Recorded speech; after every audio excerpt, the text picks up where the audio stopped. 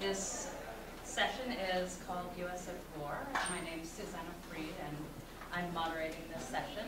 We will just start by saying that the first speaker who was listed, Steve Brewer, unfortunately wasn't able to come, but the other four speakers are all here, and we'll actually have them speak in the order that they're listed. And I wanted to introduce the session by saying that it's a pleasure to be here, and it's really, it's a timely conversation and great generally that it's happening, and that this particular conversation is happening. And interestingly, based on the abstracts, what I would say is that the presentations are a little less about the U.S. at war itself and more about the context and ideology of U.S. militarism and what that means seen through a lens of gender and feminist theory in some cases, looking at hetero and homonormativities and the ideologies that those set into motion, looking at queer theory, post-colonialism, and in a sense really taking up the ideology of militarism and what that means, how that plays itself out. Looking through a lens of gender, queer theory, sexuality. So, and I see everybody nodding, so I think that means that they agree that it is really about militarism and the ideology of militarism. So, with that, I'm going to turn this over to the first speaker. The first speaker is Ryan Ashley Caldwell, and Ryan is a professor of sociology and women's studies at Soka University in California. Well, thank you so much for coming to the session today. The title of my paper is Forced Feminization, Heteronormativity and Gender Abuse, Torture at Abu Ghraib, the Zimbardo Prison Study, and Beyond. Media depictions, popular perception, and academic explanations for the infamous torture at Abu Ghraib at the hands of American soldiers have utilized conceptions of chaos as a means to describe and explain the abuse. For this reason, many read and understand the abuse and torture of prisoners at Abu Ghraib as being about the actions of a handful of rogue soldiers, named the Rotten Apples, operating in an environment of chaos. The government's own theory of the abuse is that there were originally 7 rogue soldiers with moral failures who just went out on their own and engaged in misconduct. At the trials themselves, of which I was a consultant for the defense, for Lindy England, and for Sabrina Harmon, it became clear that there were leadership, training, discipline, chain of command, resource, environmental, and sociocultural issues that need to be considered in order to get a full picture of the context of Abu Ghraib, and how some abuse was inevitable given these conditions. Instead of pinning the abuse on lower-level soldiers, arguing that they acted alone and with no direction, I offer an additional reading of this abuse in terms of gender and power to describe what caused these events. The code of cultural masculinity, where both masculinity and heterosexuality function together as powerful cultural ideology, was demonstrated at both locations I will discuss today, namely at Zimbardo's Stanford prison experiment and also at Abu Ghraib. At both locations, sexualized and homoerotic torture and forced feminization existed as torture techniques, where exploited notions of masculinity and fears of homosexuality existed. Zimbardo's paradigm, which is subsequently used to understand Abu Ghraib, and in fact he was an expert witness at one of the trials at Abu Ghraib, the very first one, cannot explain these phenomena sufficiently, where gender and sexuality are themselves used against prisoners and as torture techniques. So, if you don't know about Abu Ghraib, we'll give you a little description here. And as well, the photos of abuse are at salon.com, if you haven't seen them yet. So Abu Ghraib prison, it was known as Saddam Hussein's infamous torture chamber. It was the site of weekly executions under his regime, where political dissidents were tortured. And when the American occupation forces invaded Iraq in 2003 and overthrew the Iraqi regime, the American military took over the prison itself and continued running it, although this was not a common tactic in the middle of an active war zone and was using it as a detention facility. The iconic photographs of abuse in 2003 at Abu Ghraib prison are explained by social scientist Philip Zimbardo, and even most recently in his TED Talk, through a narrative and analysis of group conformity, and in terms of his 1971 Stanford prison study. Zimbardo's experiment provides an explanation of group conformity to social roles, which he argues within a social context can influence, shape, alter, and even transform human behavior. The Stanford prison study simulated a mock jail situation where exclusively male students were randomly assigned the role of guard or prisoner. This experiment was aimed at understanding the behavior and psychological consequences of occupying and maintaining the role of a prison guard or prisoner within an institutional environment. So basically, a realistic-looking prison block was constructed in the basement of Stanford University, and 24 physically and psychologically healthy men were selected for experiment. So try and get that past IRB today. They were, I do this all the time in my school, no. My students love this.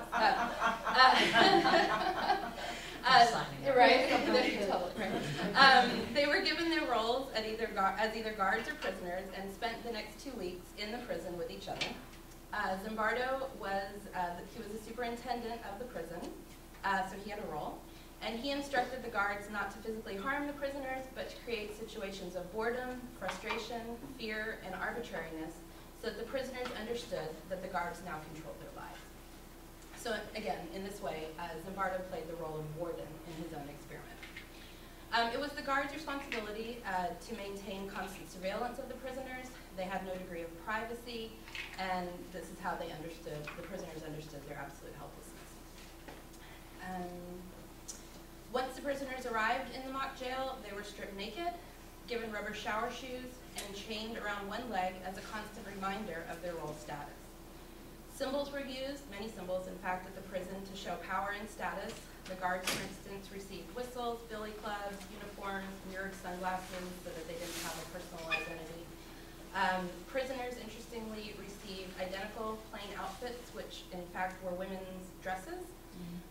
They received prisoner identification numbers and headscarves, which were all symbolic of the subordinate status of, to the guards and identical inferior statuses of the prisoners.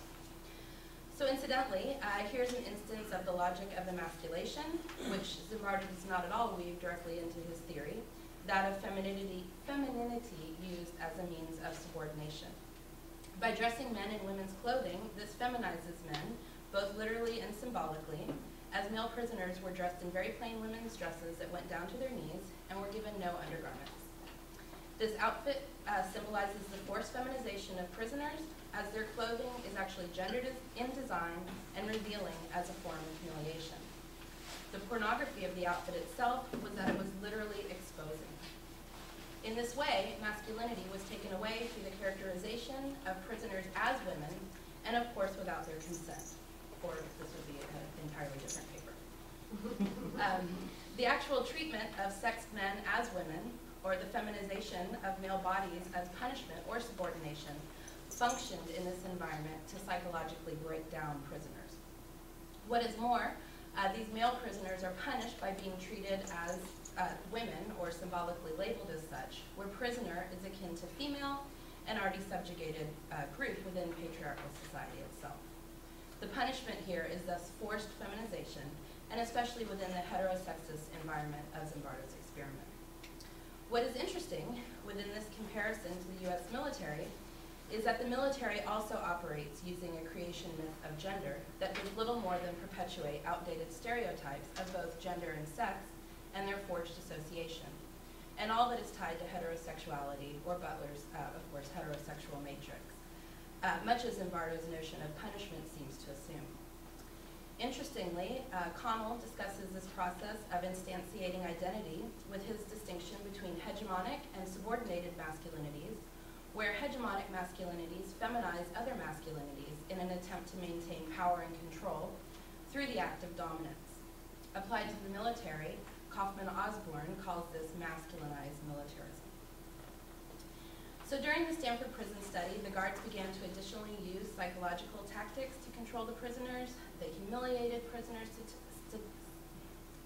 by assigning them duties such as cleaning out toilets with their bare hands, called them names, used nakedness as a tactic for punishment, and used sexual humiliation. And these, of course, were also used at Abu Ghraib. Within a day, there were signs of stress and anxiety, and prisoners were beginning to feel extreme panic, frustration, and loss of control. And before the first week ended, the situation of abuse had become so bad at Zimbardo's prison study that he actually canceled the experiment totally. But it's important to note that Zimbardo decided to end the experiment as a result of his girlfriend and wife-to-be, Christina Matlatch's strong protestations. Zimbardo had acknowledged her whistleblowing role throughout his writings, and in fact, he dedicates his most recent book, The Lucifer Effect, to her. The significance of this fact for this present analysis is that Matlatch was the only female voice, the only different voice, in the more than 30-year-old patriarchal and exclusively male-centered narrative of the Stanford prison experiment and its significance. Indeed, she was primarily significant to this experiment, as she was perhaps the reason that the experiment ended. Zimbardo explained the abuse that flowed from the experiment as resulting from the situation and the environment within which the students existed, coupled with their role identification of either guard or prisoner. Behavior was thus explained in terms of situational forces and adherence to roles. However, I find Zimbardo's explanation problematic, as he does not consider the effects of gender, while claiming, of course, to be concerned with the effects of the power of roles upon social environments. It's even further concerning to me that the Stanford prison experiment is used as a comparison by Zimbardo for understanding Abu Ghraib, and of course, even within the first Abu Ghraib trial. Again, in The Lucifer Effect, Zimbardo writes as an extension of his famous experiment applied, with reference to, quote, good boys gone bad at Abu Ghraib, but does not write about the female soldiers that were there, the female prisoners that were there, officers, lawyers, commanders, girlfriends, and other female roles. Within the social sciences, one of the important questions centers on the construction of knowledge. How is the social scientist influenced by culture when attempting to create objectivity within their experiments? How does culture seep into scientific explanations of the world, and in turn come to shape the very world it attempts to explain? The non-inclusion of women in some scientific research is specifically an example of how patriarchal cultural attitudes shape science, where ideas about the world influence the actual way research is approached and structured, the kinds of questions that are asked, as well as other aspects. The mistakes of foregoing gender as a concern for critical analysis was a common shortcoming in many of the knowledge constructions and interpretations surrounding Abu Ghraib. Unless one is open to the paradigm of asking questions concerned with gender, then perhaps certain facts might not have been uncovered about Abu Ghraib. In the court-martial of both England and Harman, it came out in testimony that American soldiers imprisoned women and children at Abu Ghraib. Through interviews with soldiers who were witnesses at the trial, I learned that women and children were swept up, along with men, in disorganized arrest raids, and in some cases were kept as hostages to make men talk during interrogations. What is of great interest is that the US government conceded in open trial that it did keep women and children at Abu Ghraib without charging them with any crime, but never stated the reason for their detention. However, it came out in testimony that women and children were indeed used as means for bargaining, where males could turn themselves in at Abu Ghraib so that their female family members would be released from the prison. The government reports also failed to investigate, so right, there are many government reports into Abu Ghraib, but they also failed to investigate the reasons for detaining women and children. If the backstage reason stated by soldiers is that, indeed, and it was stated on the stand in their testimonies, that women and children were held as hostages, then it seems that the U.S. Army engaged in practices it condemns in its enemies, namely hostage-taking. This, to me, is an example of pinkwashing. The soldiers stated they were not asked the reasons for this curious fact while they were testifying on the stand, and thus one of the hidden realities of Abu Ghraib was exposed. Similarities of gender and sexuality between Zimbardo's study and Abu Ghraib do exist. Both situations evidence similar behavior in prisoner care, with the use of stress positions where prisoners were hooded, chained, zip-tied, stripped naked, and there was frequent restraint of bodies in an attempt to display power. Additionally, abuse at both locations turned sexual. For example, naked Iraqi prisoners at Abu Ghraib were chained in stress positions and forced to wear women's panties on their head. In court, several witnesses testified that they were unsure why prisoners at Abu Ghraib were kept naked, or why it was the case that some were kept with women's panties on their head. Surely the prisoners arrived at Abu Ghraib with clothing on. Some speculated on the stand that it was simply a supply issue. Others claimed that it was a detention technique. Nonetheless, it was clearly an issue of social control, where power was applied to the body in a gendered way that offended cultural constructions of masculinity itself, where the very act of being naked in front of female guards, housed in overcrowded conditions with other naked male prisoners, and further humiliated through the use of panties on one's head, implies both a kind of militarized understanding of feminine vulnerability and homoerotic approach to torture. Additional humiliation of prisoners can be understood through the sexually humiliating punishment for prisoners at Abu Ghraib, with orders from guards to, quote, get down and fuck the floor. Also at Abu Ghraib, male prisoners were ordered to simulate fellatio with each other, to masturbate with each other, and to roll around on the floor naked with each other.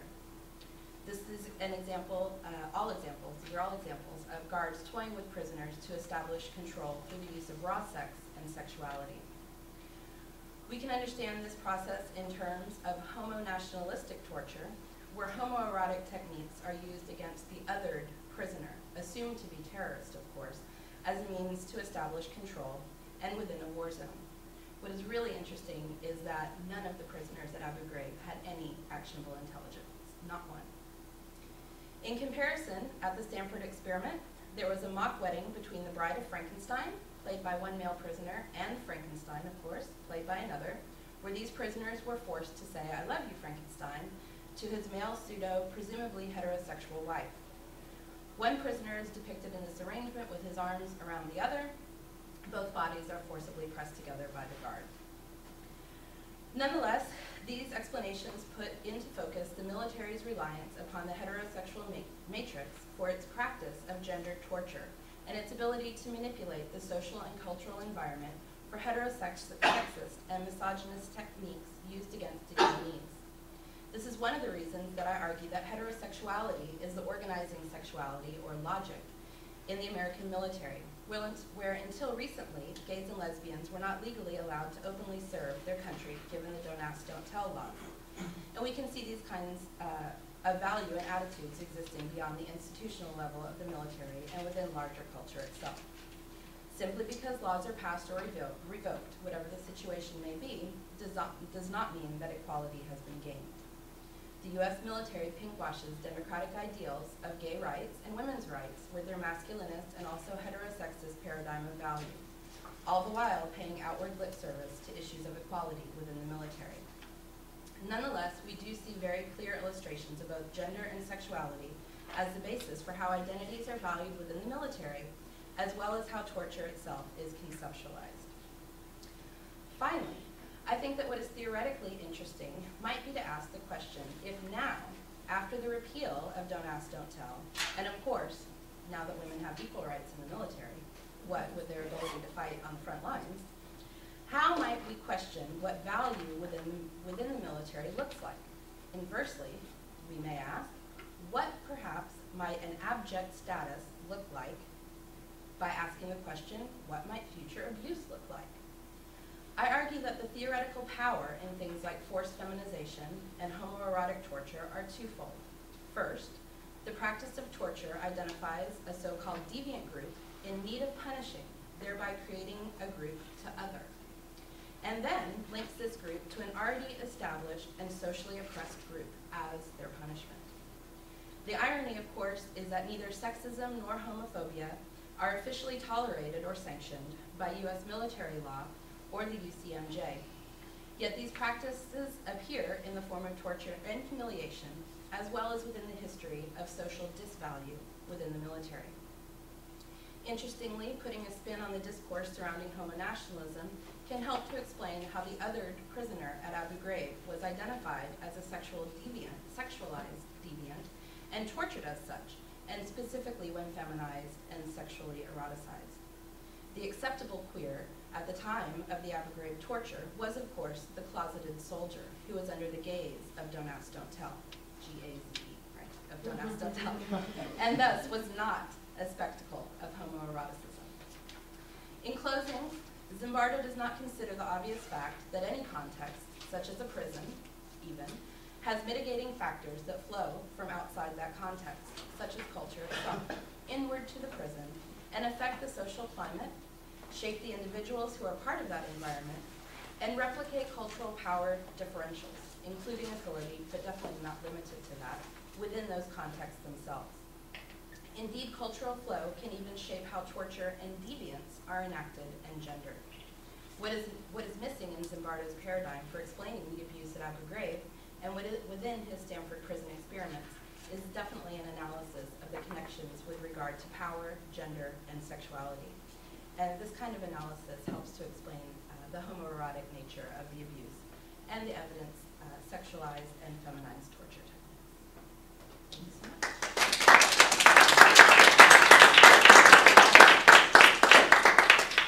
Thanks. You know, I mean, since we have a fair amount of time, what I would like to propose is that we hear the first two presentations, have a little time for questions and comments, and then move on to the next two, and then additionally time for comments and some time at the end for all of you to also respond to each other. So if everybody's okay with that, let me turn now to Tyler. So I would like to start out by thanking Sarah Schulman and CLAGS and Cuny Graduate Center for making this possible. My project that I'm presenting to you today comes out of a bigger project where I'm looking primarily at literary texts or literary texts that critique state power at specific moments of inclusion of minority difference, pretty much since the end of World War II. And I'm looking specifically at figures that I call sissy intellectuals, or writers where a sissy figure is used to make these sorts of critiques. So I'm going to begin by explaining a little bit of the language I used to frame that argument, and then move into an example. So the sissy critique comes out of the experiential analysis articulated in Queer of Color critique and Women of Color feminism. A sissy is physically weak, pacifist, effeminate, and likely homosexual, among other characteristics. This seemingly unwanted subject formation does get some play in scholarship, usually mentioned within a list of other illegible subject formations under the state. In fact, one inspiration to write about the sissy figure comes at the end of Rod Ferguson's book, Aberrations in Black. Here, Ferguson recalls looking at a photo taken in 1938 from his hometown. The photo is at a train station and depicts 4 black men and signs marking colored waiting room and colored men above a street. Ferguson explains that, quote, the traditional historiography of race in America presents black men as the central characters in the history of exclusion. But he wonders, where were the familiar faces of black queer subjects? Quote, where, for instance, is the transgendered man who wore Levi's held up by suspenders, or the sissy who played for us on Sunday mornings? He insists that it is not enough to merely recognize their existence. We must approach these subjects as sites of knowledge. My goal here is to propose a critique of state power from the critical position of a sissy figure. The state power I mean to focus on is the incorporation of difference since what Howard Winan calls the racial break following World War II. The civil rights movement, immigration reform, and the institutionalization of multiculturalism are a few examples of moments when the state has found success in absorbing some groups of racial and gender difference in order to dilute social movements and to gain more resources for its imperialist vision. The criterion for the incorporation into the nation state at each of these moments is the affirmation of masculinity and violence, or what I will call militarized masculinity. Militarized masculinity is an ideology of exceptionalism that transcends the literal boundaries of military spaces and bodies to the national public. It values discipline and docility, and it means that one is ready to man up to the challenge put to them. Acts of violence are primarily legitimate under militarized masculinity because they are rationalized as measures of safety and necessity. To achieve this new privileged status of militarized masculinity for newly incorporated individuals means to assimilate to its terms of acceptability. The sissy is a dissident subject formation that is unable to or refuses to affirm the state's rubric for inclusion and recognition.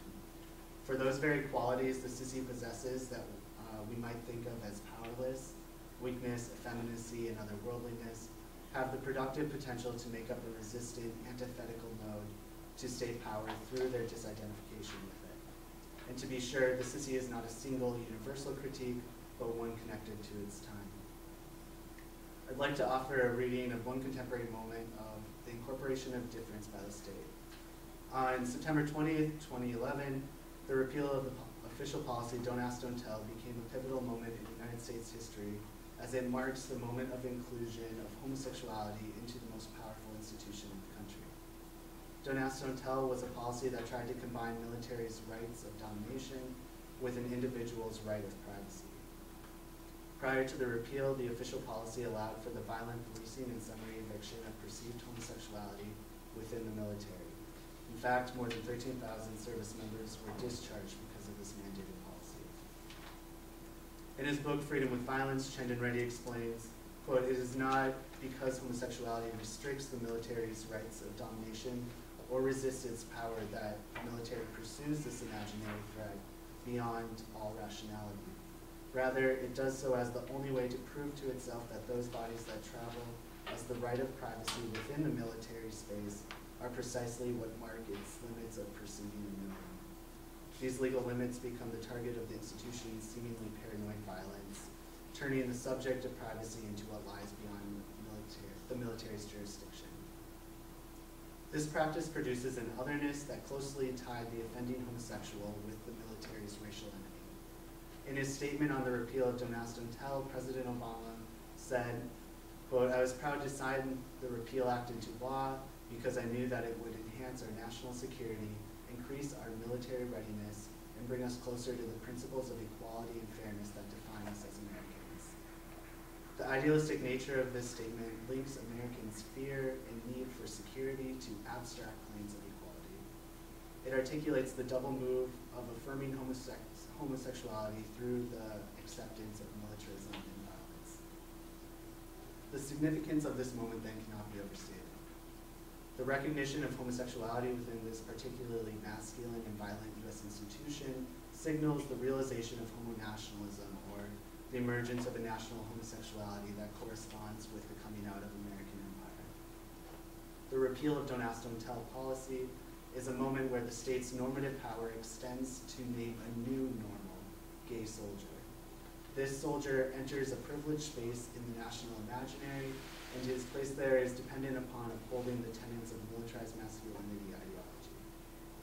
So even as the gay and lesbian community achieves representation in the military, it is simultaneously fractured into complicit good subject formations and abject illegible values. Take, for instance, the YouTube video posted by 21-year-old Airman Randy Phillips on the evening of the repeal that Don't Ask, Don't Tell became official. Phillips, stationed in Germany, informs viewers that he is about to come out to his father, who lives in Alabama, over the phone. The video went viral on the internet, accumulating nearly 6.5 million views, and was picked up by all major network and cable media. Phillips's video does not uniquely capture a coming out experience per se. Coming out is steeped in the anxiety of violence, loss, and abandonment, and Phillips articulates this anxiety when he prefaces his reason for calling home by asking his father if he will, quote, love him no matter what. That Phillips's father responds with love and acceptance is a heartening moment, and likely the reason for the media attention given to his narrative.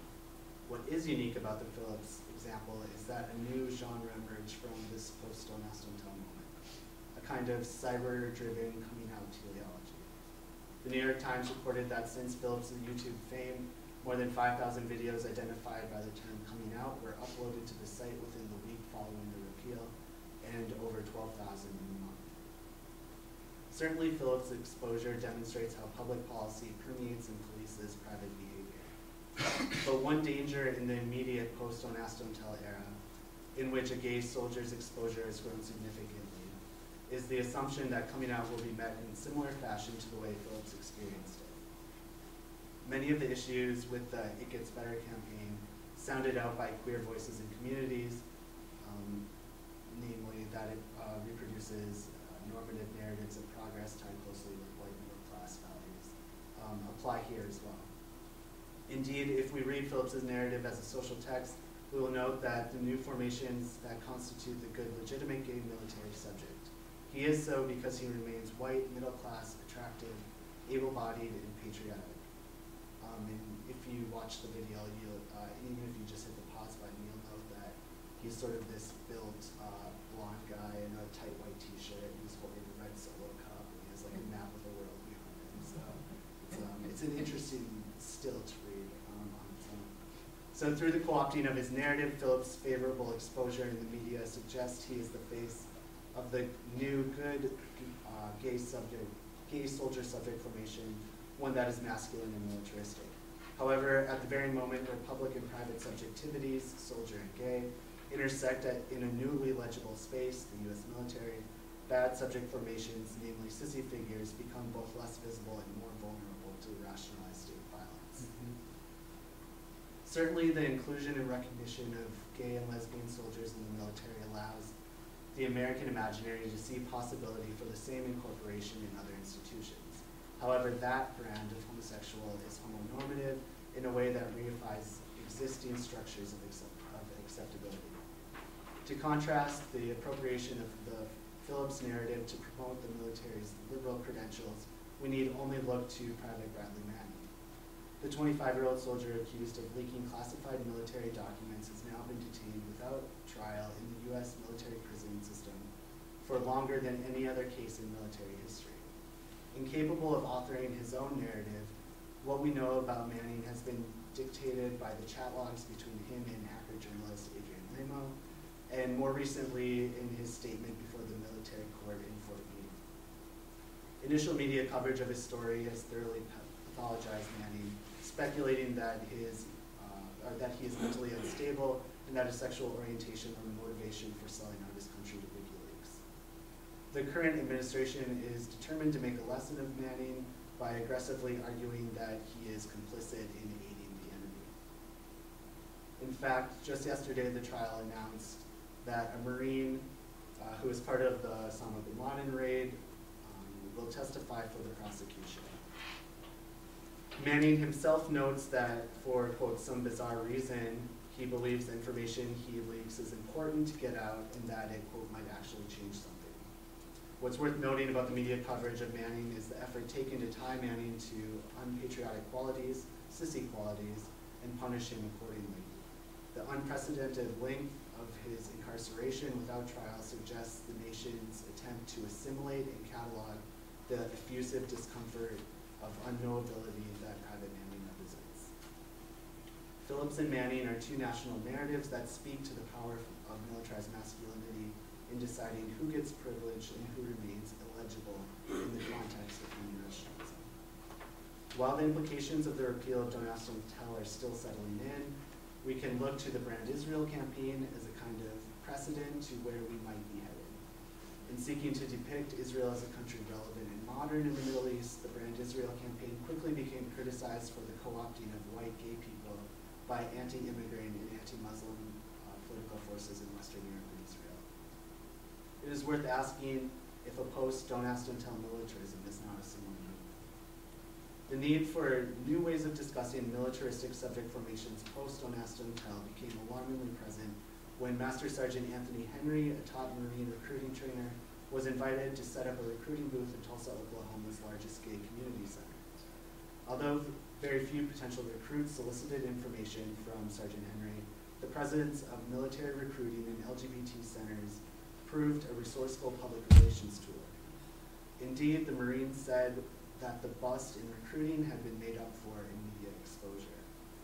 Sergeant Henry and his public affairs officer gave interviews at the center with 5 local television stations, 3 print reporters, and 1 correspondent for National Public Radio. The immediate danger presents itself through the rhetoric of a gatekeeper. Sergeant Henry says, "My take is, if they can make it through our boot camp, which is the toughest boot camp in the world, then they ought to have the opportunity to wear the uniform."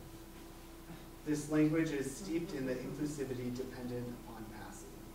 To pass, then, is to seek legibility through the state by subscribing to and perpetuating normative politics and behavior to affirm militarized masculinity. Consequently, the military is now welcome to actively recruit another demographic of disenfranchised people under the guise of liberal inclusion. The Phillips narrative gives evidence to a moment that is liberating in the public and private sphere for gay and lesbian soldiers, but its prevalent intention may also have constituted a new subject formations that are impossible for many queer people to exist legitimately in. Phillips, as representative of the good military subject formation, profits from his racial and masculine gay status. Such status moved toward a homonationalism that echoes its Israeli counterpart.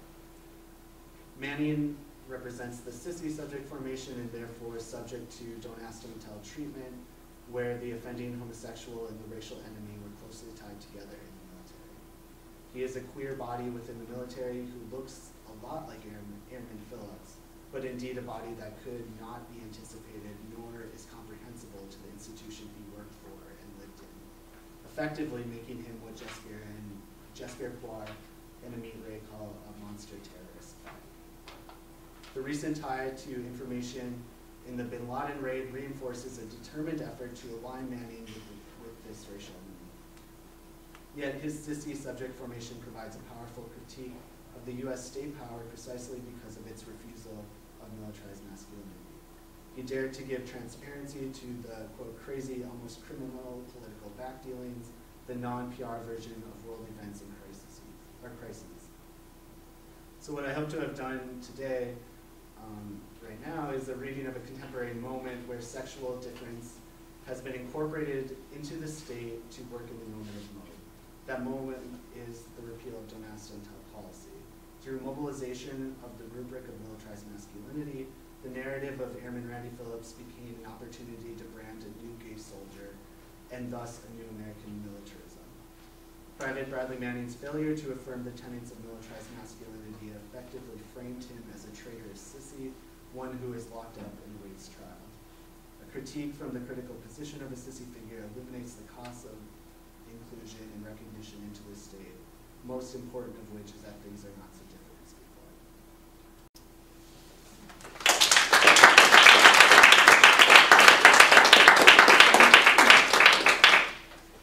So with that, let me open this up for maybe 10 or 15 minutes to comments on the first two presentations, and then, as I said, I'll keep that to about 10 minutes, and then we'll come back to the next two presentations. Please. They were both really great. Thank you. I was actually interested just to know, Tyler, if you could maybe, I think it's so important, right, that you're addressing how Manning has been sort of queerly figured, but I wonder if you could actually draw out some of the details of that a little bit more, because I think it's really interesting. Sure. Where's that?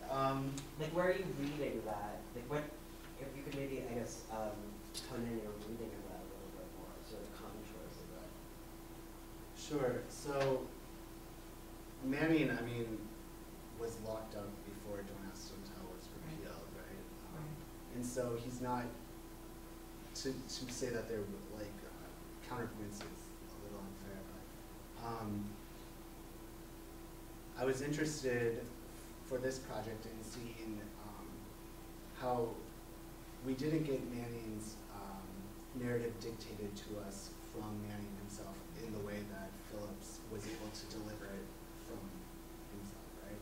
So all we had to go on were these pieces of chat log that were released and then the statement that just came out of the month or so ago. And what's telling for me, or at least that I was interested in this project, is how he was calling out the U.S. On several issues, mostly like that the war has become a sort of kill list and that it has bloodlust, and that those were fitting in very similarly to the literary text I was looking at, like from the civil rights movement and so on. And so my reading was that I was interested in in how his narrative was situated closely, very closely racialized to the sort of sissy figure that I'm figuring in those texts, and how this process to put him up as sort of the lesson, the disciplinary lesson for anyone who deviates from this type of unpatriotic behavior or whatever will be prosecuted, will be triggered. So I'm not sure. I could maybe talk to you after a little bit about how I'm drawing it out, back and forth. But yeah, I wanted to align him with a sort of racialized sissy, and how under a don't ask, don't tell policy, that racialized enemy is always sort of, the sissy is always sort of existed within that, that umbrella. I actually have a question and comment that puts the two of your presentations kind of in conversation with each other, because, Tyler, while don't ask, don't tell is a key analytic lens for you, I think as Ryan said, what's also happening simultaneously is a rethinking of the role of female combatants. Yeah. And it seems to me that we really have to, if we're thinking about militarized masculinity, we need to think about what put those two policy changes into conversation with each other. And at the same time, Ryan, I think that, and those are certainly issues that you take up, but I think also as what comes through in Tyler's presentation is an important perspective on the issue of privacy itself, right? And again, it seems to me that the question about how you think about privacy, or privacy and its translation into public policy, and which I think is a key point that you touched on, Tyler, is an undercurrent to what you've talked about, but isn't, because privacy and who's public and who's private is actually so fundamental to the dynamics that you're talking about. So I wonder if you could both speak to those issues, and again, I really didn't, actually when I read your abstracts, I thought about the two of them together. So then that really comes through, I think, even more in the presentations. So maybe you could both talk a little bit about that. Or you go. Well, actually, one of the things I was going to say, even in regard to your, in regard to your presentation and actually your question, this whole notion of masculinized militarism, and even with women getting, now able to fly helicopters, now able to fight on the front lines, now getting more and more opportunity, I suppose, to do things in the military, is that I understand these sort of ways that identity are formed very much in terms of Simone de Beauvoir's notion of forming an identity. It's not so much that women are able to freely now create their gender identity, but it's always in terms of something, right? And in my mind, right, this very specific notion of masculinity, and I can even connect it to what you're talking about, this idea of the sissy, because in the trials that I worked on, one of sort of the calls that were made by two of what were pointed out to be the ringleaders of abuse, when prisoners were brought down to be searched and then brought up to be interrogated by CID, Criminal Investigative Division, was this, and so different soldiers were, testifying, well, why didn't you go and abuse prisoners when these other soldiers didn't? And so the call was, let's go get some. So, right, so again, very sexualized, and don't be a pussy. Literally, I mean, they're saying this on the stand, and I'm thinking oh my God, this is great. Did they really say pussy? And they said, yeah, yes, And so, my dissertation chair is sitting next to me, and he's like, I'm like, you have no idea the significance of this for gender and sexuality, right? And so, right, it's or for my analysis, right? And so, I'm sitting here thinking, when you're sitting here talking about, right, the sissy subject, right? I mean, definitely, like, the soldiers who were not, like, performing this, like, strong, masculine, soldier, militarized notion of gender, they're a pussy, right? And, like, what does that even mean, right? And so I'm kind of connecting it here with, like, your idea of sissy, right? And so where then where does anyone, for that matter, get to really understand their gender identity, right? I mean, there's just sort of this, like, normative construction of what gender should look like, and anyone outside of that normative construction is sort of deviating from it, right? And so when we even talk about like public or private lives, in fact, one of the soldiers, Sabrina Harmon, is an open lesbian and was married at the time. Her wife actually testified in the trials, and one of I remember the head of the defense, attorney Frank Spinner, said at her trials, like, this is perfect for the military. You know, they're not only charging her with crimes that she didn't commit, because in fact, not one person testified at the trials, which, by the way, are all on, I've made all the court-martials trials, like, papers available on iTunes, because right, the military does not make them public. So they're all on iTunes under Texas A&M University court-martial trials for crimes. There you go. So England, Harmon, really all the trials I've ever worked on. You know, he was saying, like, they're really killing two birds with one stone, right? They are prosecuting a soldier who has no evidence against her for participating in any, you know, deviances other than perhaps being gay, right? And so now they're also prosecuting her for that because, of course, it was before donuts don't work. Thank you. Did you finish? Sure. I'm sort of forgetting the question a little bit, but to address the idea of female combatants, it's always something in my project I'm trying to figure out. Is there like a female equivalent to the sissy, or is it too essentialist to say that a sissy has to be biologically? But in terms of the military, at least the way I'm seeing in the post-Homonationalism military being branded as gay-friendly, it's still that heteronormative, bolstered by homonormative now, mentality or ideology still exists. So even if you are female and you want to do like fly the helicopters around the front line, you still have to sort of man up to Right. to that project. Yeah, that whole man up thing. Right.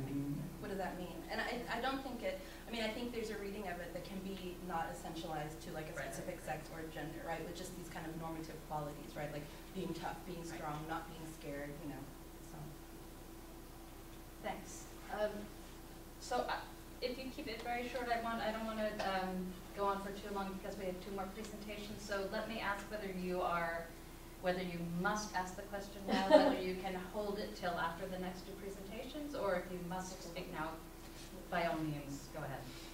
I just wanted to add a piece in real quick about a piece that I feel is missing here. It's part of the militarized masculinity. You know, there's the sexual abuse of prisoners in Abu Ghraib, but also the sexual abuse that happens within the military, where 1 in 3 women are facing military sexual trauma.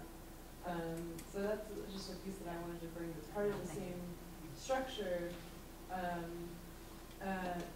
And also how the repeal of Don't Ask, Don't Tell has, in a lot of ways, so undermined the anti-war movement, because when soldiers like against the war are coming out and coming out as queer or whatever, then the emphasis is always on like, oh, well, how do you feel about Don't Ask, Don't Tell, and not about, you know, just distracting from the war, so they're not talking about Abu Ghraib, they're talking about Don't Ask, Don't Tell. Right. Yeah, and I mean, I would even just say briefly, you know, there's so many effects of the war that I don't think people realize that, you know, every year it's like, oh, well, this is the new highest year for all of these things. Oh, this is the new highest year, and that, you know, it's in the form of things like PTSD, alcohol and drug abuse, suicides, rape, of course, and so, yeah, I mean, it's astonishing, the levels of all of those sorts of things. And it does, you're right, it of course affects the soldiers.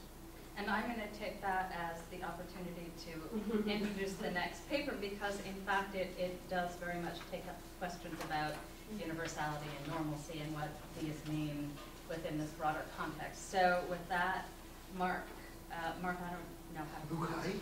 Boucai, who is a PhD candidate at UC Berkeley.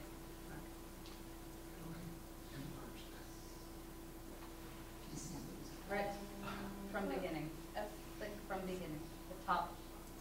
Yeah. Okay, great. In this paper, I deal with a lot of theoretical concepts, but I don't really talk about them.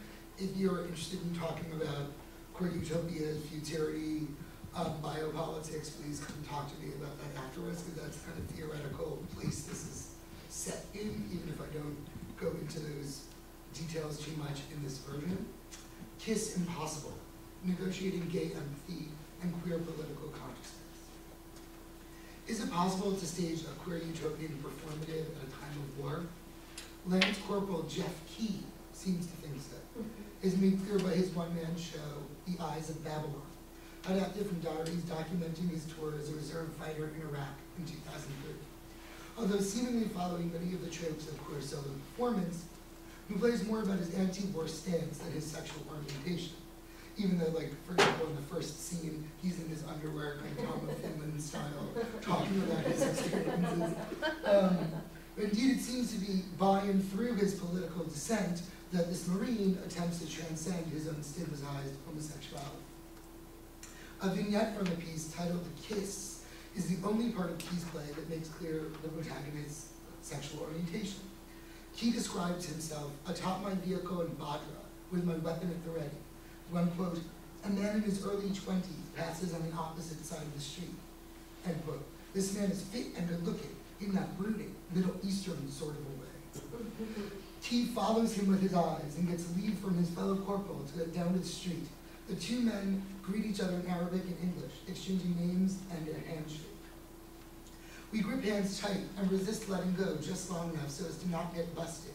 We exchange small talk as much as possible for a few minutes, and I begin to wonder if, I don't know, I want more. There's no way we can do anything, but I'm desperate for a verbal acknowledgement of what we both know. He figures out how. You have wife? He asks me. No, no wife. You? No wife, he answers. And then his beautiful brown eyes lit up. I'm a sucker for brown eyes. Why? He says again, flirting. We're making up big time with our words. You're beautiful, he says quietly, as his eyes dart around to make sure no one hears. Yeah, you're beautiful too. You can see the electricity in the air between us, and my county bottoms are getting tighter by the second. I think he's having the same problem. We stand there enjoying the torture of our situation. You have, and then he pantomimes lip balm. I dig into my pocket and produce my dirty, half-used tube. I gotta tell you, I don't think anyone's ever put lip balm on in a sexier way. What you call? And he kisses the air. What's this? I ask him, making the kissing noise. Yes, kiss. We call it kiss. Kiss, he repeats, and hands back the chapstick. No, no, you keep it. I put my hand up to refuse it. Kiss, he repeats, and pushes it into my palm. Well, I'll be damned. He's given me a kiss. I smooth the stuff onto my own lips as he watches. And so then there's this moment that happens. Key's staging of this particular section utilizes the theatrical medium to amplify the pastoral contours of the tale. Utilizing the power of his imagination, Key's words and eyes bring the Iraqi boy into being in front of the audience. Through Key's channeling a state of sexual arousal, we see the boy. He uses no accent to imitate him, keeping Ahmed, his name, a sense memory, a sensual memory. Amidst the insanity of war, a human moment of profound connection is staged. Key's moment of recognition does truly bring into being a moment of what Munoz, Jill Dolan, and a bunch of other theorists would call queer utopia, a fleeting snapshot of a better world. It is the spectatorial desire to see this image's fulfillment that makes the kiss a visceral, effective moment of live performance. In an interview, Key makes clear what is so sexy and seductive about this impossible kiss. Again, Alabama, as we were talking about. I grew up in rural Alabama, so my gaydar is a very fine-tuned instrument. During my brief stay in the Middle East, I would see them there, in the crowd, on the street, in the market, those Iraqi versions of me, trying their best to get along in a horrible situation. When a man finds himself a part of something like war, he must let himself believe that he is here for a good reason. Where eyes would meet, and whatever it is that happiness would happen, so much would happen in just that split second. The volumes of communication that can occur in a nanosecond is an unbelievable phenomenon. Perhaps it is a survival mechanism given to our tribe. No irony there, by our creator. Indeed, Key's reference to those Iraqi versions of me indicates a commensurability between himself and gay Iraqis. Does this equal recognition extend to other Iraqis, women and straight men? It would seem not. Queer connectivity and conviviality, volumes of communication, seem to be the keys to this identification. Such effective moments of communicative eye contact have lately been theorized as a priori, chaotic, and following Puar as viscous and sticky, catching subjects in their interconnected web, sticky like lip balm, you could say. Here, through the conjuring of a gay tribe, they are also magical, allowing certain Iraqis and certain Americans to transcend other forms of difference. At least that is Key's account of it. He imagines real connection with these Iraqi queers, but there is no Iraqi voice to affirm or deny this purported reciprocity. His sense of gay connection seems to blind him from the more complicated and problematic aspects of his intercultural kiss. Key's sexy utopian is once historically specific and ahistoric, dependent on a socio-political reality and yet insistently apolitical. Perhaps inadvertently, the kiss recalls a famous scene in Martin Sherman's Bent, where two gay men in a Nazi work camp have sex while standing next to each other, never touching, being watched by a guard pointing a gun directly at them. Sherman's intensely sensual scene even includes a moment of climax in which they reach ejaculation while remaining rigidly still. That makes Key's exchange of lip balm seem timid. Yet in both scenes, the impossibility of full physical consummation only underscores the extent to which queer affect may be endangered by the apolitical force of the moment at hand, and indifferent to the structures of power that limit their expression. The power of queer connection, the stickiness of affect, if you will, is concretized in these two scenarios. In one, there is the stickiness of actual release. In the other, the stickiness of the lip balm that lubricates the participant's public behaviors. Still, even as both of these scenes evoke similar sensations, there is an important difference. Whereas Sherman's piece involves two gay prisoners of war engaging in what is arguably a strategy of survival, the Marine Key is both guard and prisoner, a victim and an enforcer of the American imperial project. No doubt, this dynamic explains why the kiss, again the only scene in Key's play to explicitly touch upon the playwright's homosexuality, does not detract from the work's coherence. Rather, the kiss functions as one more protest against the war that enables it. Two utopian visions, one queer, one pacifist, merge. Though it is easy to be swept away by the utopian sensuality quivering in the kiss, transnational queer and feminist scholarship would counsel spectators to resent this sentimentality. Key's insistent reference to a gay tribe lies a colonizing, or at least homogenizing impulse behind what is pitched as a moment of equal recognition. Key's characterization of Ahmed and other query caught by his gaydar as Iraqi versions of me exemplify what Desbir Puar and Joseph Masson would call respectively the homonational and the gay international. He assumes that Ahmed is gay in the same sense that he himself is gay.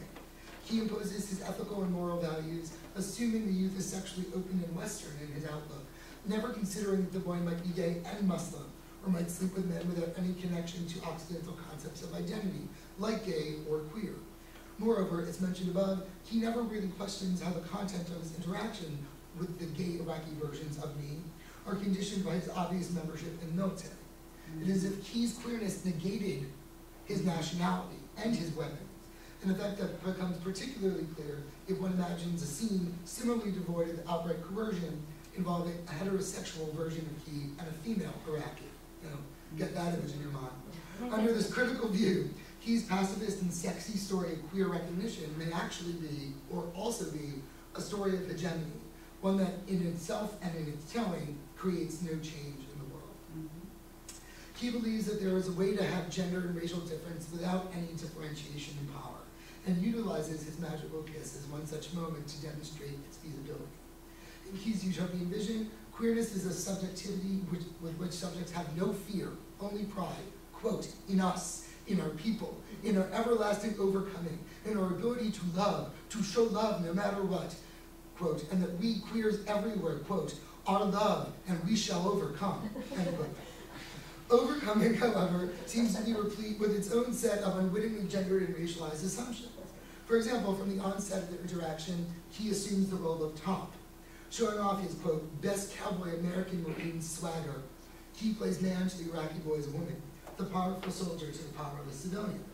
The scene ends just as it begins with Key giving his, quote, best cowboy American Marine jumping on his horse leap, end quote. The proud, virile American made virile by his erotic triumph over the feminized other. Key's sense of queer connectivity and belonging to a gay tribe allows him to depoliticize his subject position, seeing them both as equal. In The Kiss, queer connection and the sense of equal recognition that stems from it is a panacea for all forms of social ills and the negative effects of totalitarianism.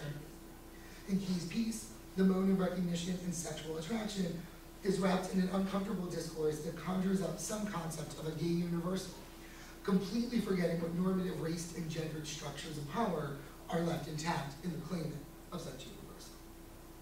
Moreover, the affective sensations created by the utopian hopefulness of Key's Kiss works to cover up and blind one to the more neo-colonialist aspects of the tale. The affective power of the scene, and it's sexy, it makes you almost cry, even if you know how problematic it is, at least for me. The affective power of the scene erases one's ability to think intellectually about the material. In other words, Rex theater of alienation, this is most definitely not. As Key makes clear in the documentary Semper Fi, A Marine's Journey, he had a whole documentary about him on Showtime that aired in 2008. Before deploying to Iraq, he read up on the history of Islam in an effort to, quote, know my enemy. What he learned through his experience as an occupying peacekeeper was that someone, quote, had suddenly switched the enemy, end quote. It was no longer Islam, but George Bush and the American right, forcing the people to fight a war for no reason other than to prove that, quote, they were the biggest, baddest boys club in the world, end quote. Although intellectually aware of the stakes of the US war in Iraq, Key inadvertently uses the rhetoric of being one of the biggest, baddest boys to lure a potential sexual partner, saturating audience members in a well-told tale of queer connection, blinding one to the ways in which Key's sexy kiss may be complicit with histories of patriarchy, colonialism, and imperial power. Is there a way to have a utopian cake and eat it too? To enjoy a moment like this and simultaneously stay aware of the ways in which the invocation of such a universal does politically regressive work? Can we empathize without inadvertently recolonizing the mind? Although I have no concrete answer to these questions, the work on homonationalism that this conference is interested in sets the stage for finding ways of negotiating what Warren Berlant would call the ambivalence between what we feel and what we know, between gay forms of empathy and queer, just becoming forms of affiliation and radical consciousness. Thank you very much.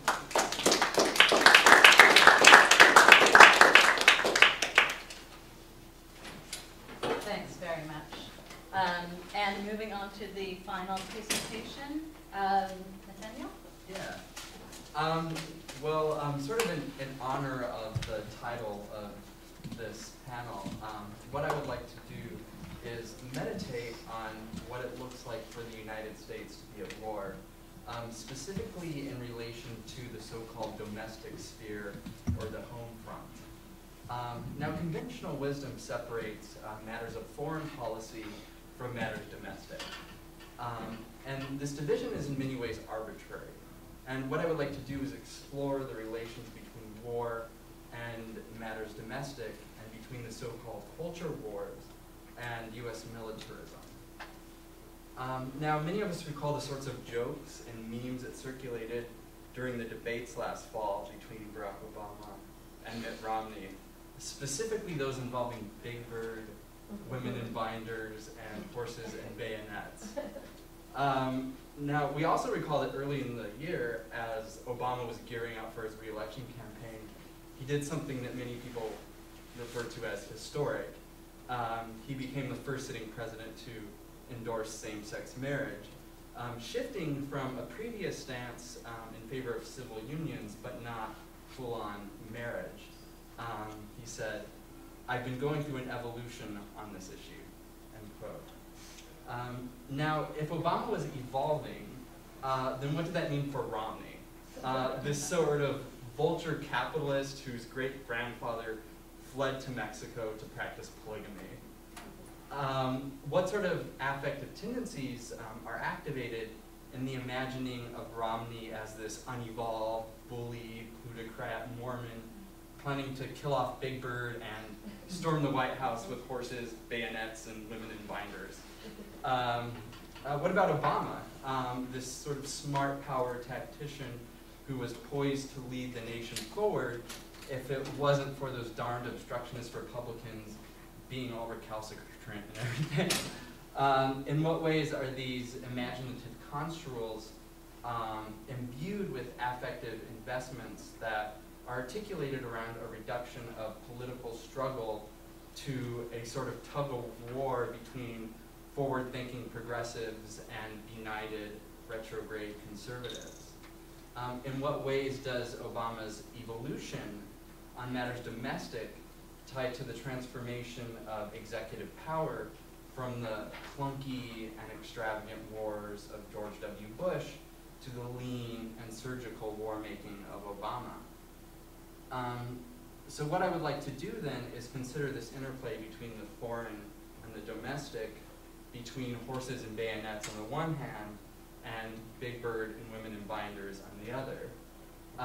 To this end, what I would like to do is think through this notion of American exceptionalism, specifically on its religious or theological character.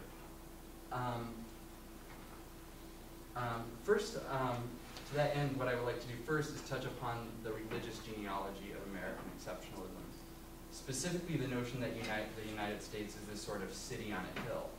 Now, this phrase "city on a hill" it itself traces back to John Winthrop's 1630 sermon, in which he was a Puritan leader, and he enjoined fellow settlers of the Massachusetts Bay Colony to erect a city upon a hill, this New Jerusalem of sorts, where the Puritans would establish a godly civic order.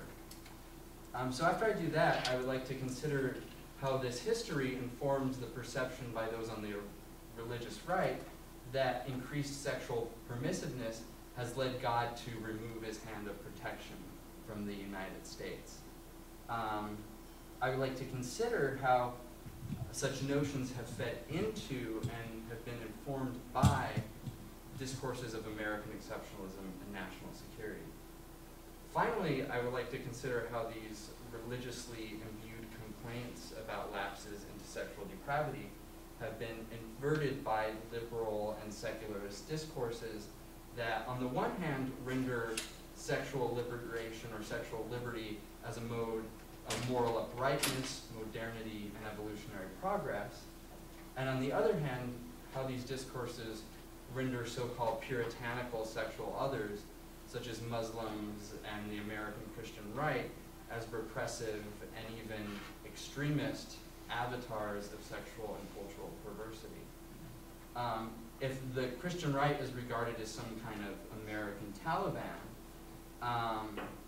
then in what ways are perceptions of Muslims in lands occupied by the United States structured by the same liberal, secular, and progressivist imaginaries that inform cultural discourses, and the perception that American Christians, particularly those living in red states, are backwards, repressive, and unevolved. In what ways does this need to quarantine these so-called extremists uncritically replicate both official narratives about threats to the state and constructions of the terrorists that legitimize U.S. militarism abroad? In what ways does this emphasis on the violence, diabolical villainy, and atavistic recalcitrance of so-called whack-job religious extremists collude with the everyday violences of neoliberalism and U.S. imperialism? So in regard with American exceptionalism, what we see is this long-standing tendency to construe the exceptional nature of the United States theologically. Whether we're citing American, or whether somebody's citing American religiosity as a source of national excellence, whether one's reading the U.S. as a sort of promised land given by God to a chosen people, or whether one is viewing American preeminence as a sign of God's blessing and as a divine mandate to spread the gospel of the American way to all corners of the earth. Now this history, like I mentioned, sort of informs these Christian right Jeremiads that lament increased sexual permissiveness as inviting God's disfavor upon the nation. One instance of which being Jerry Falwell's rather infamous September 13th, 2001 remarks on Pat Robertson's 700 Club. I don't know if people recall it, but for Falwell, God had lifted his hand of protection from the United States, thereby opening up the nation for the attacks on 9/11. The city on a hill for Falwell had in many ways become a den of iniquity, and it was, quote, the abortionists and the feminists and the gays and the lesbians, end quote, who were responsible for making this happen. Now, while Falwell's remarks enact this sort of slide between the homosexual and the terrorist, suggesting that homosexuality itself is a kind of terrorism threatening the safety, integrity, and virtue of the nation, while this is the case, one looks at liberal and mainstream reaction against Falwell's so-called hateful remarks and how they sort of signal the desire for the imagined national community to quarantine and dampen such so-called forms of extremism. In other words, to suspend former heteronormativities for the sake of national unity. Now, the present is in many ways an opportune time to look at U.S. nationalism and Christian heteronormativity in tandem with each other, especially with the kinds of conversations that we're having at this conference and various queer interventions that have sought to read sexuality through phenomena as wide-ranging as nationalism, colonialism, U.S. imperialism, Islamophobia, and Israel-Palestine. Now, these developments have opened up new avenues for discussing religious anti-queer sentiment. And what we can do is we can map these various strands by exploring the sort of range of overlapping rhetoric about so-called Judeo-Christian values. Whether we're talking about Christian right arguments that say that homosexuality is contrary to said values, nationalist discourses that construe the U.S. as a Christian nation founded on Judeo-Christian principles, or these Islamophobic or Christian Zionist positionings of the U.S. and Israel as these beacons of Western Judeo-Christian civilization over against the so-called Muslim world. But we would be remiss if we fixated on Christian right investment in the nation state without considering the ways in which progressive and pro-LGBT politics have colluded with national interests. And in many ways, that's the theme of this, this conference, Homonationalism and Pinkwashing. So again, one notes these responses to Falwell that compared him to other so-called religious extremists, like the Taliban or Al-Qaeda. And again, there's this trope that the religious right is this sort of American Taliban that seeks to control the bodies of women, is rigidly patriarchal, authoritarian, anti-science, anti-evolution, in addition to being virulently homophobic. Now, the sort of missionary and savior discourses around which American exceptionalism is articulated are of particular interest to Jasbir Puar, for whom the ideologies and rhetorics of gender and sexual liberation become enmeshed within the logics and practices of American exceptionalism. This is what she is talking about when she speaks of U.S. sexual exceptionalism. One notes images of a sexually free West over against homogeneously repressed Muslim populations. Puar links sexual exceptionalism to notions of queer agential subjectivity, to a queer secularity that, in locating transgressiveness as a site of proper agency, finds those who adhere to religious sexual norms as lacking in terms of proper sexual agency. Quote, the queer agential subject can only ever be fathomed outside the norming constrictions of religion, unquote. So what we see is that sexual liberation is no longer the site of perversion and degeneracy. Rather, those sexualities that are regarded as repressive and puritanical have come to occupy the realm of the perverse. So not only are there the notions that conservative Christians are anti-gay, anti-women, anti-sex, in tandem with these discourses and discourses about Christian sex being vanilla, discourses about the missionary position, what we see is these various religious figures emerge whose sexualities are in various ways failed and perverse. So whether we're talking about the failed homosexuality of Ted Haggard, who was this like closet gay basher who got caught with a gay masseuse, or whether we're talking about Michelle and Marcus Bachmann and other Christian wives who are dutifully submissive to their husbands, whether we're talking about ex-gays or virgin co-eds wearing promise rings, or whether we're talking about pedophile priests, polygamous Mormons, sister wives, born-again virgins, or even moms in Arkansas bearing 19 kids and counting, as is the name of one TLC reality series. So there really is this sort of like rogues gallery or sideshow of these these holy perverts.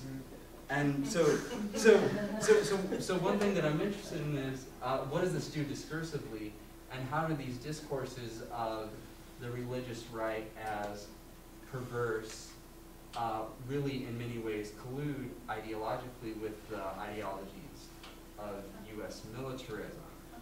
And what I would claim is that the same sort of liberal, secular imaginaries that are based on this sort of like progressivist narrative of gradual evolution, how these things inform simultaneously perceptions of the Christian right and perceptions of the Muslim other, which Poor talks about at length.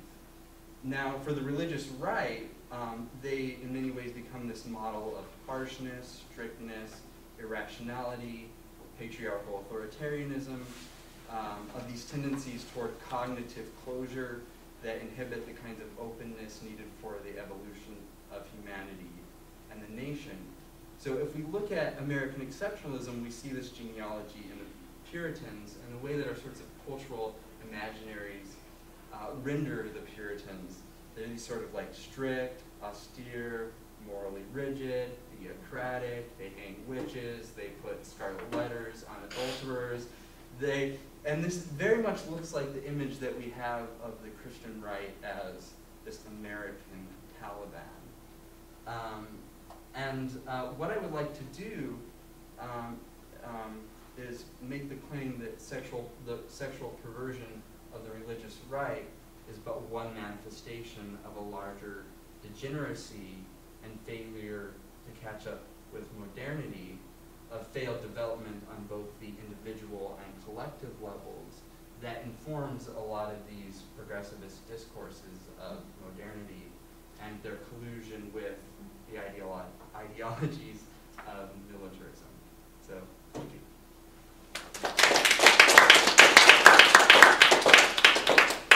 I can't help but think, maybe Keyes' tribe can become the new occupier of the city on the hill. Thank you very much. And with that, let me open this. And I know there were a couple of people who had comments before, and turning to the two of you to see if you still want to raise the points that you had before. Yeah. Go ahead. Okay. My question was, you were I'm sorry, I'm really terrible at names. Tyler, okay, sorry about that. You were talking about like the racialized sissy and like comparing that to Bradley Manning. Like I was listening, and I'm a little bit slow at this stuff a lot because I'm not an academic. So, but I was trying to understand how you were connecting like the racialized aspect to Bradley Manning as far as how people, it sounded like you were saying, like, because people viewed him or connected him with the enemy, so as to say, like, Iraqis or Arabs or, you know, that kind of, in a way, racialized him. I don't know, I didn't quite get what you were saying, or how you were connecting those. Sure, so I was using the framework that Chandra sets up that says when Don't Ask, Don't Tell policy was being enforced, that homosexuals were, closeted homosexuals were being sort of pursued as that which exists within the institution of the military, but is still unknown. And so that's where all that sort of paranoid, like, rationalized violence came out, in that the fear or like the sort of justification for sort of teaming out or pursuing that unknown within the military space was linked very closely with this racialized enemy. And so I saw how Bradley Manning was being, like, sort of locked up in trial, how the media was sort of inconsistently being allowed into the case or not into the case, as sort of this move that very much sort of like aligned with what Brady was talking about. So even though Manning is like this white guy that looks very much like Phillips, like sort of the poster boy for a good gay military subject, the way that his narrative is being played out is very much in the way that Brady talks about how gay soldiers existed within the military when Don't Ask, Don't Tell was still in play. Sure. I mean, I think that I was just wanting to respond earlier to comment on a question that I think Ryan had thrown out in terms of the difference that it might make now that women are supposed to be on the front end. And I think that it's interesting actually just to speak about that in tandem with now that Don't Ask, Don't Tell has been repealed. So now you have the inclusion purportedly of openly gay subjects and women in the military. And of course the liberal narrative is that this sort of is going to break down somehow the masculinized military as we know it, right? But of course what we see happening, and it's clear from both your presentations and other comments on this panel, that what it only does is sort of shore up a hyper-masculinity. So it's actually shoring up the military as this hyper-masculinized hegemonic space of hegemonic masculinity, right? So it's no longer all women who are the sort of feminine others, or all gays that are the sissy others. Now you have the good gay subjects and the good female subjects purportedly, right? The ones who are willing to engage in acts of, sexualized violence, for example, against others, and or are willing to, put up and shut up in terms of the violence that they might face in the military, right? So this was sort of still a boys' club, and a particular kind of boys' club with, the membership is contingent on your playing by the rules of this hegemonic masculinity, whether you're a female subject or a gay subject or both, right? Right. I mean, I'm reminded of, two things that both sort of have to do with each other, right? I mean, just because we passed, what was it, like the 60s or something, civil rights laws, right, doesn't mean that racism has now, been removed from our culture. And so I don't know why this is popping into my head, but Paris is Burning, right? I think of, the movie, and, we can, just because, I don't even remember who was saying this in the movie, but it's something like, if we act a certain way or if we look it, then we are it, right? The part or the identity or whatever. And I think that is what is taking place in the military, right? Like, if we act these certain masculinist ways, then that gives us value as a soldier. And not that it necessarily defines masculinity anywhere else, but right, it's this really unique brand of, what counts as a valued identity. Right, kind of keys is, represented by these. Go ahead. I think in that same context, at the same point that it's like even more hyper-masculinized, in a private sphere, we also want to see the docile patriot in the masculinity. So something else that a couple of my friends and I always teach are the videos of soldiers from the barracks performing pop songs all together. I don't know if you've seen these YouTube videos. The telephone video. You know, Well, that's interesting, right? and so this is like, you have like these super like butch, you know, Marines out there like half naked, totally, and there's something like they get millions of hits. They're fascinating to watch because of the kind of counter mask of what the masculinity of that's usually on display is. But what actually that does is it kind of reinforces a hegemony, because it's like, oh, these soldiers that we think of as being so masculine are actually not. Once they get into their barracks, they just put on makeup and dance around to Lady Gaga like they're little, their little sissies, right? And that reinforces this idea that we're not as hegemonic as we think we are in some like larger way. And I mean, just commenting on that, I mean, working on the trials, I had the opportunity, I guess is what you would call it, to see all of the photos taken from all the cameras at Abu Ghraib. And it was just a very small percent that were abuse photos. And of course, all the rest were kind of like these videos that you would see on YouTube. And in fact, what we saw were, you know, I mean, of course, they weren't living in barracks, they were living in prison cells, but you would see, so sorry for the images you're about to understand, but like, you know, other soldiers like teabagging each other when they're asleep and doing all of these like sexualized things to each other, very against the grain of this hegemonic masculinity soldier type thing. And so, and even replicating some of the feminization and torture stuff that they were doing to prisoners. So it was just sort of part and parcel of maybe what it meant to be at Abu Ghraib or even in the larger military. But this is fascinating because I think what this means, sorry to take up some of the space, is that maybe we want to go back to thinking about sort of homosexuality and how all male spaces actually become, you know, how they sort of produce this kind of homosocial, homoeroticized behavior. I'm thinking this is like a frat. Yeah, there's been analyses of so, you know. Totally. But it also seems to me, and I think along these same lines, and Nathanael, in the abstract you sent, you mentioned this, and I didn't hear you say it in your talk, but you talked about what this also means in the context of increasing acceptance of gay marriage, right? And if we put that alongside what's happening with Donald Pantel, the new role of female combatants, it seems to me that it's a fairly complicated picture that's about, one of you talked about, like the construction of the new normal set against a context of militarism, neoliberalism, hegemony. It seems like we're going to have various normativities at play at once. So whether we're going to have this sort of like assimilationist normativity that says gays are normal like everybody else, or whether you're going to have a sort of like, I guess, transgressive normativity, this anti-essentialist normativity, anti-assimilationist, then there's going to be a tension and they're going to exist simultaneously. And it's a big, complicated mess to map.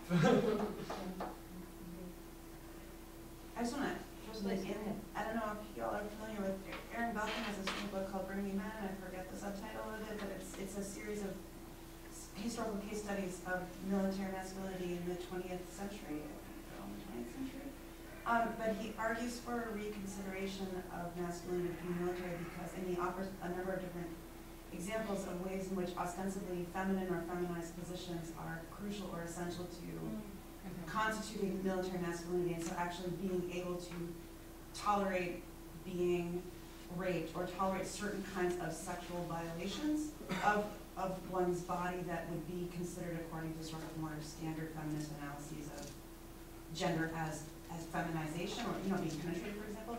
He says can be understood as masculine and are understood as masculine in the military. And it's just a really fascinating book, and one of the most interesting things he says is that actually talking about the rape of women in the military, while the military is like super uncomfortable with it, it's much more convenient, and they want to restrict discussion of rape in the military to rape of women because there is a much bigger, much more scandalous problem with rape of men in the military. And then it raises the specter, all kinds of homosexual specters that they actually can't deal with, and that Don't Ask, Don't Tell was, you know, meant to ward off. And it's really interesting stuff. Who's the person? Aaron Belkin, B-E-L-K-I-N.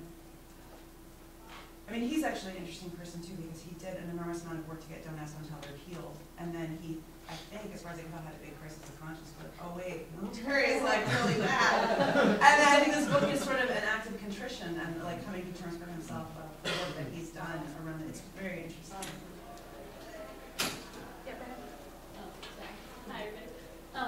I was wondering if it would be useful, or like if any of you have thought of this in the framework of like luxuries of presentation, that like thinking about, you were just talking about those videos of like soldiers like basically performing drag, and like I was thinking through that in like connection to the various normativities at play, and like how does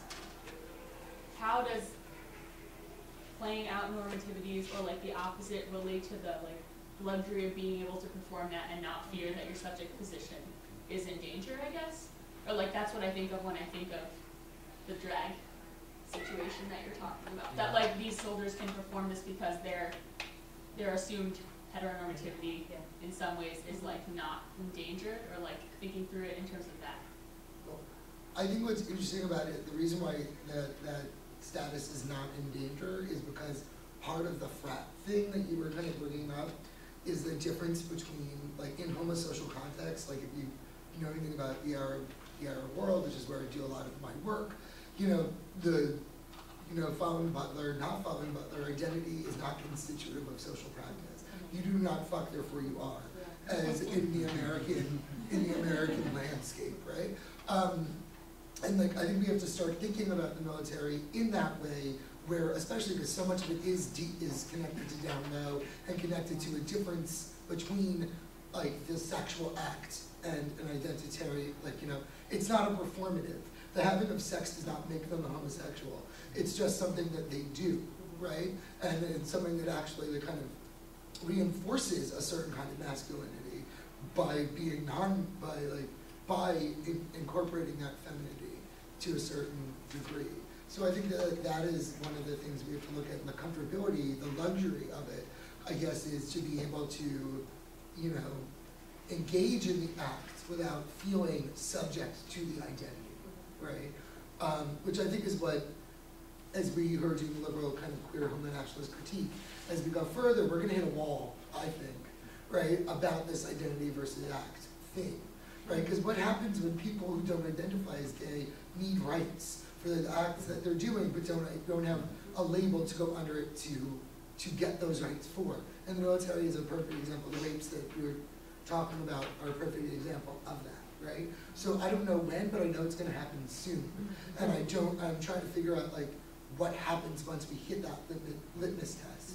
Like once we hit that point, like what could possibly happen? Yeah, please. Very stimulating discussions from everyone. My one question was pointing towards Nathanael. Your presentation I found fascinating because it can be read a couple ways, or more than a couple ways, obviously. And it's interesting to me. I feel like it begs the question: do you think, with this kind of repositioning of sort of the government's view of religious groups, particularly more extreme right groups, more extreme religious groups in America, could that possibly be seen as progress in some way, in that there's sort of this putting religion, making religion secondary? Of course, it's secondary to government. Or on the other hand, is it the actual triumph of the state over everything, including people's cultural ties to their religion and to other things? And obviously, it's problematic because it's being coupled with the way we're the othering of the Muslim enemy and stuff like that. But to see it happening within the country is really a fascinating thing, because I'm thinking of the queer community so long has been battling against the conservative religious community. Obviously, it puts it in a real kind of, it's a puzzle. To think how. So I'm just wondering how you feel about that. If you have any sort of recommendations? Yeah, well, I think this notion of progress is very interesting. And I like to think about the sort of like ideological work that it does.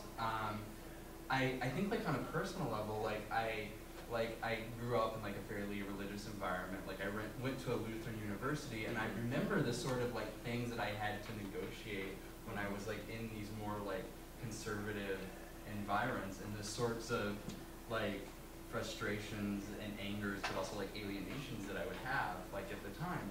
And now that like I inhabit more queer spaces and more queer friendly spaces, in many ways that is a sort of thing of the past, and that's a and that is in many ways a kind of progress.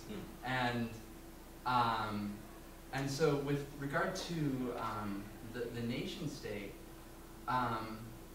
I think one thing for me is that a lot of these narratives about the religious right and these sorts of characterizations of the religious right is that they are in many ways, or at least appear to be, very uncannily true.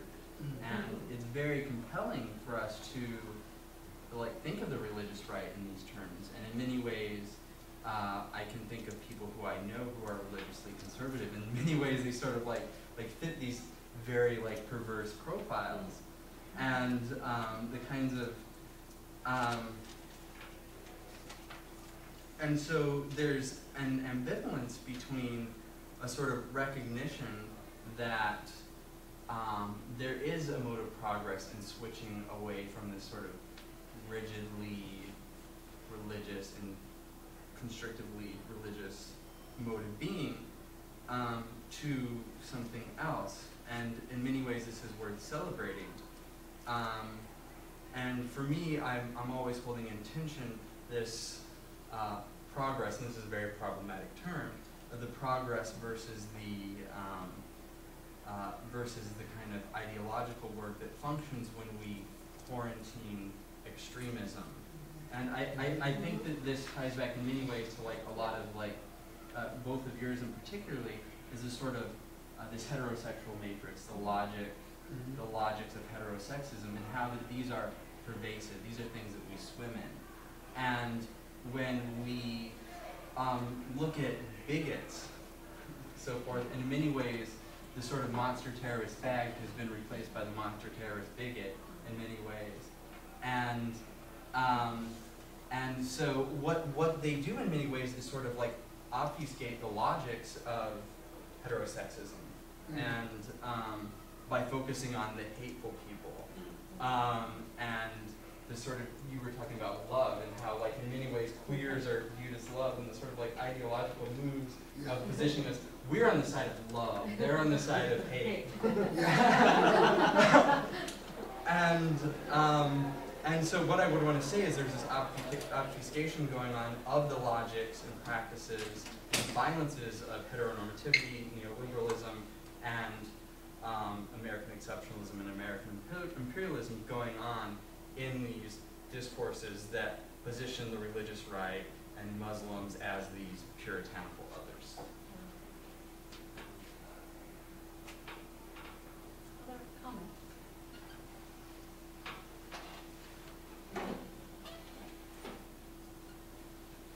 Sorry, I wanted to thank all of you for your fabulous presentation. Because I have to run the moderator on the panel, but just sort of, I wondered, because we were talking again about the homosexuality, because how then actually women do come into that in certain kinds of ways, right? So this issue of, people, the DL stuff becomes a little bit harder to explain, when they are purportedly women in the military now that you could be undone, right? As opposed to your male comrade in arms. Anyway, just a thought. It's interesting because, and it's also the homosexuality thing, that's the idea that, the one part of equality that hasn't been normalized yet completely is like gay straight romance. There's only a few like dyke straight women kind of like romance. these are like the few kind of places that we haven't seen. These will be the next Will and Grace cities. But what they wind up doing is they wind up like reifying like man, right? Because what do a gay man and a straight man have in common? They're both men. What you know, in a kind of you know, in a very different way that I think gets to a lot of what you're saying.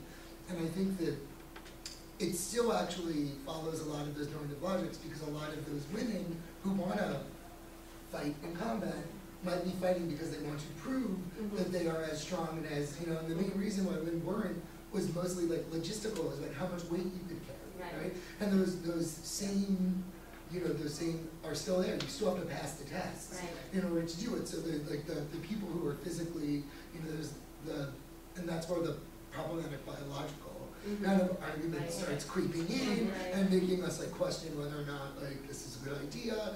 And so, you know, the interesting thing will be like what percentage, you know, the women who will fight on the front lines in order to even pass the qualifications will be butch, even if they don't sleep with women, even if they're not whatever, like they'll be butch. They have to in order to physically get past all of the tests. So I think that it doesn't do as much change as we might think it could in that way. Well, in the military, in basketball, right? Yeah. Or recently in basketball, in tennis, right? I mean, and so, and well, certainly no one would say that Serena Williams or Venus Williams are butch. So I don't know. Yeah, I know. I mean, well, that's also an interesting racialized discourse. Not to say that it doesn't matter. Yes, that's correct. You know, Yeah, absolutely. Anyway, on that note, thank you all very